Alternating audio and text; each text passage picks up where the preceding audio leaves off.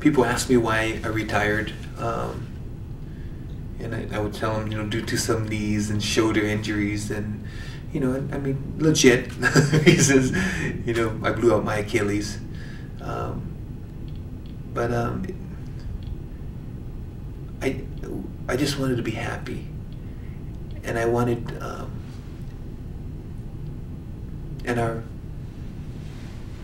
my relationship with my husband Mitchell was kind of shaky, and we wanted to.